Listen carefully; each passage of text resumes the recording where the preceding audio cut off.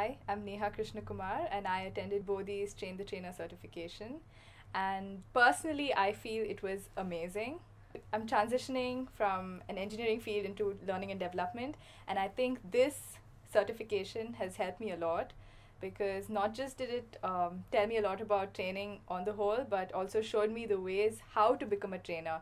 And I think that's very important because, yeah, you have many people these days who are who have many years of experience and say that they can become a trainer, but then there are like key what do you say, features that you need to know, okay, to be a trainer. And I think that was covered very well in this session.